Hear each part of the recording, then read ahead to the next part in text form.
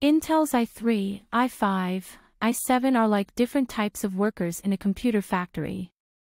The i3 is a good, reliable worker who can handle a few jobs at once.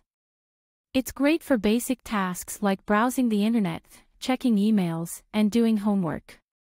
The chips are affordable and energy efficient, perfect for everyday use. The i5 is a stronger, more capable worker. It can handle more tasks at once, doing everything the i3 can do, but faster and better. It's excellent for gaming, streaming videos, and even some light creative work like photo editing. The i7 is an experienced pro, adept at multitasking.